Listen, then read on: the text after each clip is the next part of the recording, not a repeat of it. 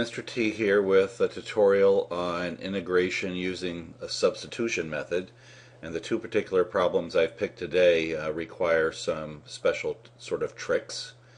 If we look at this problem here, we might try to use the u prime over u rule and set the denominator to be u.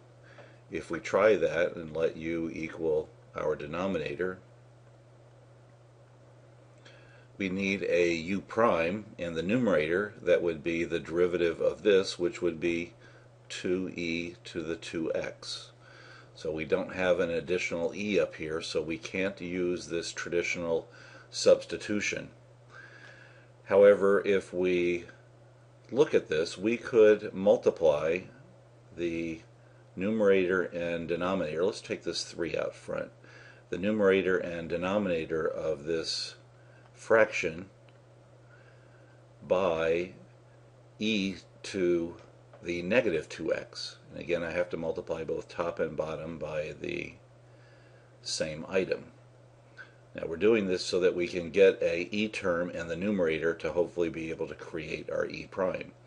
And the reason we picked the opposite of this is when I distribute here, this is we're going to add these exponents and we're going to get e to the 0, which is 1. So if I multiply top and bottom, I get on the top e to the negative 2x. And on the bottom we distribute, so here times 1 we get e to the negative 2x. And here we get e to the 0, which is 1. Now based on what I did up here, I'm in better shape now, because when I take the derivative of the denominator, I'm going to end up with an e to the u in it, and we're going to probably be able to match. So let's try here. U is our denominator again.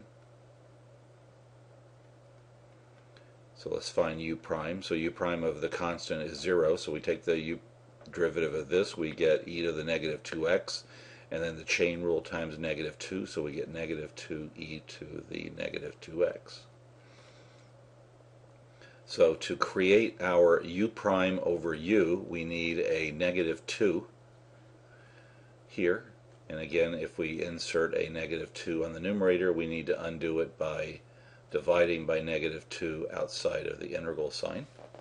So now we have on the top here, we have u prime, and the bottom we have u, and our integral of u prime over u is the natural log of u. So now we can integrate. So we have negative 3/2 times the natural log of our denominator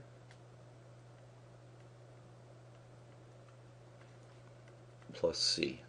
So again, the trick here when our u and u prime didn't work out was to multiply top and bottom by e to the opposite power that we had in the denominator.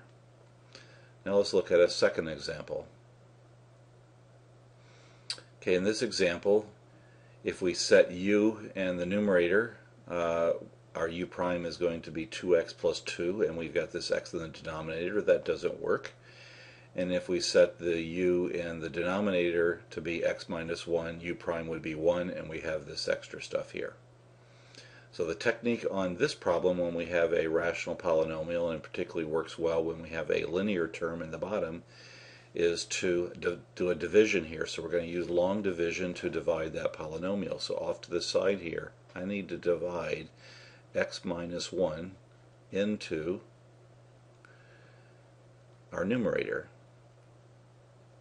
Hopefully you remember from pre-calculus how to do this division. Remember, I've got two terms here, so I'm going to divide into two terms here. We look at our leading term, so x squared divided by x is x.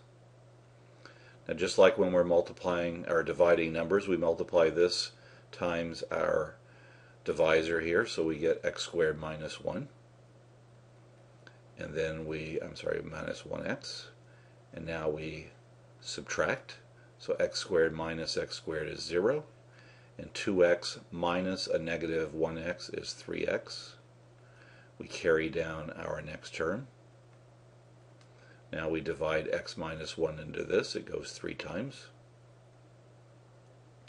And we get 3x minus 3, and now we have to subtract again. So this cancels out, and we get 5 minus a negative 3 was 8, which is the remainder.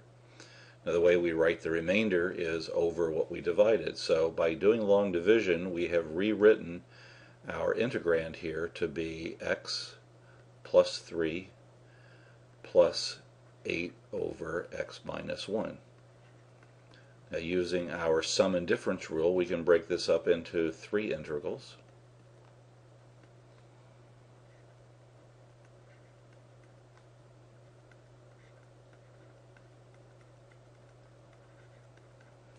Here we can use our normal power rule, so we get x squared over 2. And our integral of a constant is going to be 3x. And here u is x minus 1, so u prime is 1. And we bring this 8 out front. So now we end up with 8 times the ln of x minus 1, and then for the 3 integrations we add our integration constant, and that's about all we can do with this. So again, this would be our indefinite integral for our problem up here. So we've learned 2 skills today. We have learned multiplying by e to some power over e to some power, where we take the opposite. And we learned about using long division to divide out these polynomials. Good luck.